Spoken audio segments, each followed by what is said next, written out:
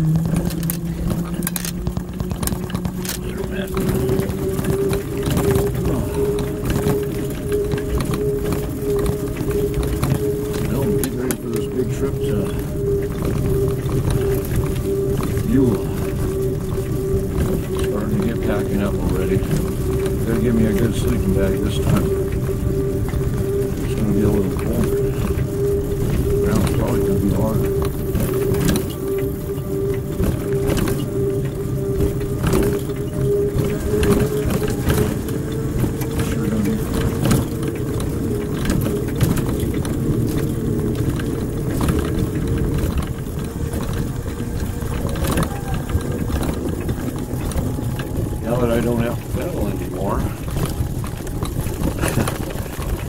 Should be a nice truck, but we'll see. I don't know, I'll probably have to do a lot of pedaling. Without a doubt. Well, not as much as I did last time. It was torture. And Rock Creek Hill. That was one long haul. Tested my metal.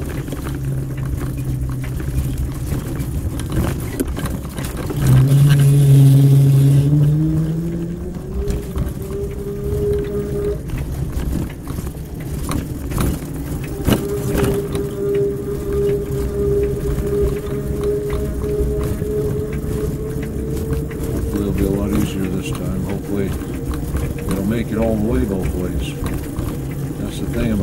sunshine, even as hard as I worked, it still didn't make it either way. Finally had to get to a little bit of the big hills at the end. Very disappointing it was. Well, we started out with a battery that was empty. That didn't help. Ex-wife unplugged the Solo that night when I was topping off the charge. With this new setup, I don't know that I have to even plug it in, top it up at all. It's constantly, during the daylight and the sunshine, it's constantly charging at the rate of about over a half an amp. That's a lot. That's a lot. It's enough to run this thing without getting into the battery at all, I think.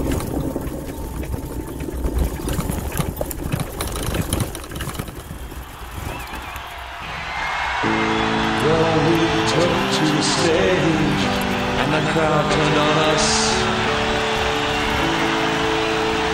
but we just stood our ground. We had something to say.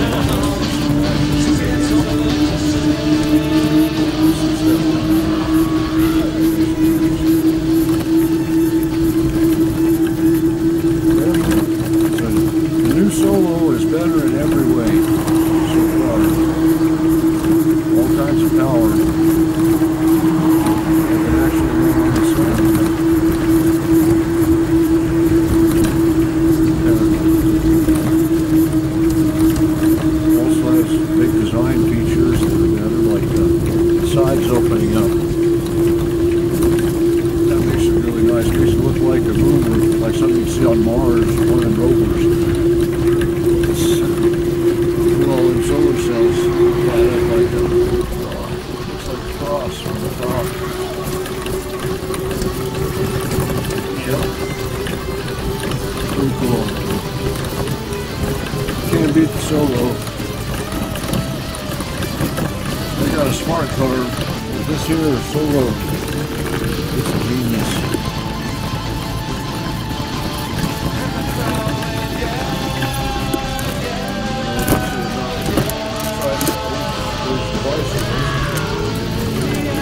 Tricycle, 50% better on tricycle.